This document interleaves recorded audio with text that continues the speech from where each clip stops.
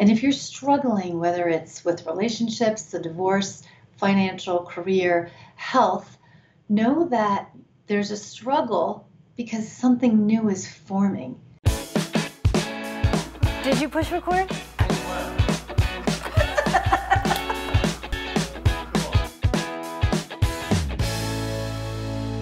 Thanks so much for tuning into our second act with Paige and Silka. For your second act of life. Hey, Silka.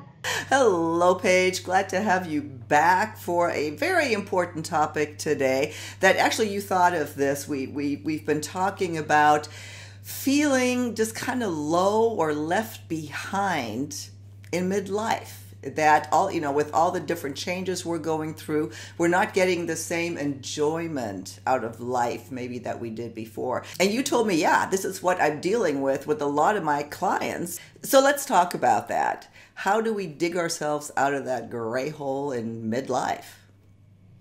I guess first you have to recognize that you're in the hole to begin with, or going down towards the hole, right? Because the things that we used to do just don't give us the same kind of pep anymore. And maybe the people that we had around us, relationships feel a little different now. And maybe where you're living, it just doesn't feel the same. Or if you're midlife in your career, I'm just not getting the same thing out of it. So you see the theme? We're just not getting the same thing out of things in our life. And that can also be for your body, for your health, the food that you're taking in, because as we change in life, our bodies change too. So as we refill what we want to do in our life and shift and change, also take a look at the nutrition, because they kind of go together too. If that makes any sense. No, absolutely. Absolutely. And I guess the first point really is that this is very normal. That as we... God, yes. Yeah. Unfortunately. Yeah. And fortunately. Yeah. Well, there's some interesting research on that too, is with the happiness curve, that your happiness and joy just dips in 40s and early 50s and then slowly comes back up. And that may be associated with exactly what we're talking about, is recognizing that we're going through a change and making changes, to find our happiness and joy again.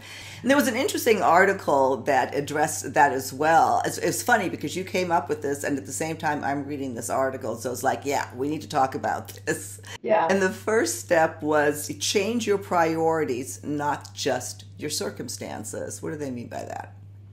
Well, priorities that we might have had in our 20s, 30s, and 40s that we felt were important to us shift and change. For instance, maybe your priority was to make X amount of money, or be this far in your career, or have this many kids, or live in this place.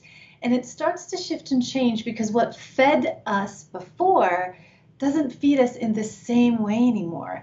And then a lot of people kind of climb down into this low-grade kind of depression, thinking, oh my gosh, why is this not working? It's okay that it's not working, because now you can look at this as an adventure.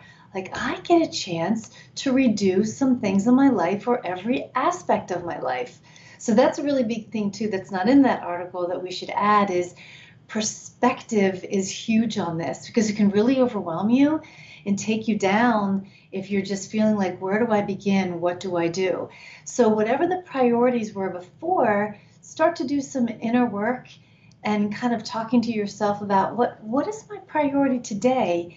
And is it okay that I have these new priorities? Will other people be okay with me changing my priorities? Doesn't matter what other people think or society thinks. Go within yourself and find, what do you want to prioritize for your life today? Yeah, exactly. And they write here that is when you really allow yourself to truly evolve, that's when you start to feel better. And Yeah, that's a great point, because we're not good at allowing ourselves to evolve, because it's like, holy shit, I got to hold on for dear life because I'm allowing what's happening and I can't control this. And what if it doesn't work because I'm older now and I might not have the same amount of money and friends and this? When you're younger, it's like, you can do anything, you're invincible. It can be the same way now. It's about trusting, just allowing, because the body and the soul knows change needs to occur. So you're either going to fight it or you're going to roll with the waves with it. Yeah, good point. The next point is don't used to your life away. Mm-hmm. Used to. I used to do this. Why can't I do this now? I used to do that. How come it doesn't fulfill anything? Well, I used to do this. Well, that was where you were. Pay attention to where you are presently. And it goes back to don't fight where you are, because that's what happens. We fight so hard to hold on that, again, the great word that you used, Soko, was we're not allowing where we are today. And gentleness with yourself while you're figuring out what you're going to allow to be open to bring to yourself in your life. Yeah. Well, and I want to reemphasize what you said, be in the present moment. Forget it doesn't matter what used to be. It does really see the beauty in the present moment, and remember that gratitude is always will make you happier. Be thankful where you are, whatever that is. I know that sometimes may be easier said than done, but it does make sense, right? Absolutely. Even if you're struggling so much, find something that you're grateful for. And if you're struggling, whether it's with relationships, the divorce, financial, career, health, know that there's a struggle because something new is forming. So if you can have that perspective on the days that it's really hard and challenging, then you can step into it. It'll help you allow more often. Yeah. The third point that they write here, and that makes so much sense, is find a new why to get up in the morning. Yeah, like, why am I getting up in the morning? Right? Why am I spending all these hours doing this? Why am I having people in my life that don't work for me? Why am I working at this damn job? Like, think about, why do you want to do something now? And what do you want to get out of it for yourself?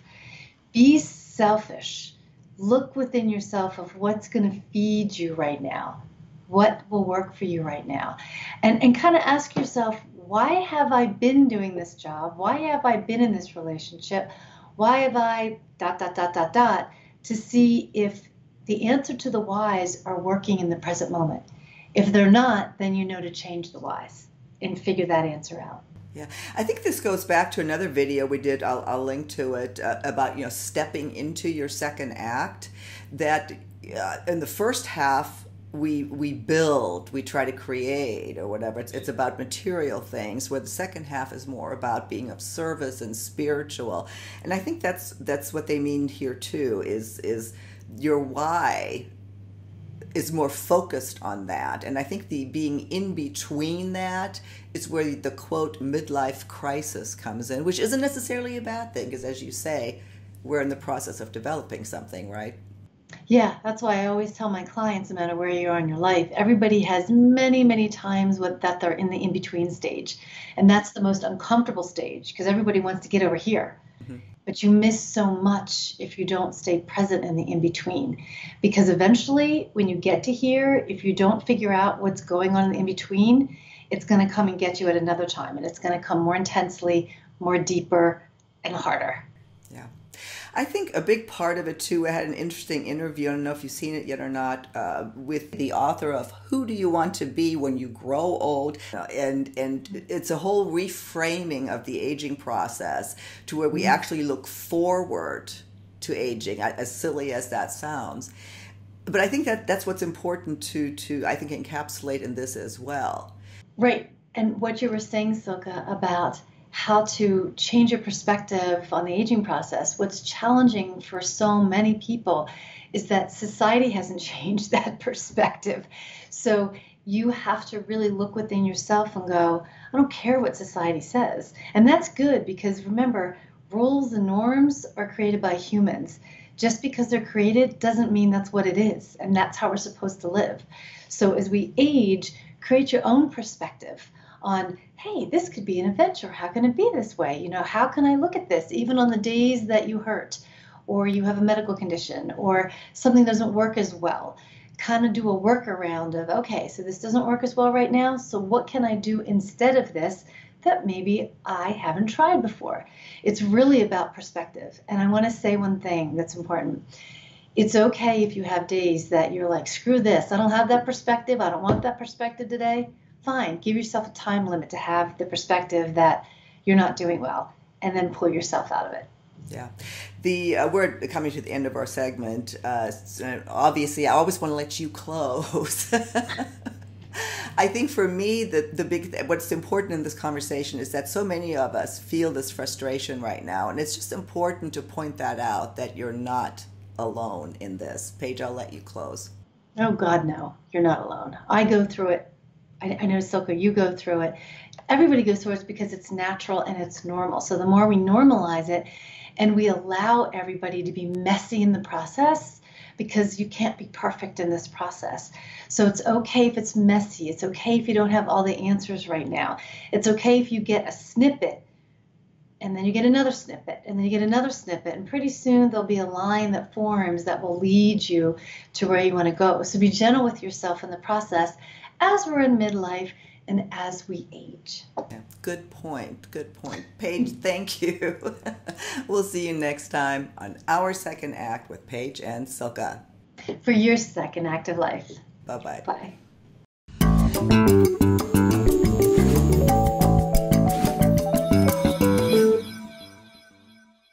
Thanks for watching. If you haven't already done so, please be sure to subscribe to our channel. And if there's a topic that you'd like to have us cover, visit our website, secondact.tv. We have a little red suggestion box in the upper right-hand corner of our site. Just click on that, drop us a line. We'd love to hear from you. See you next time.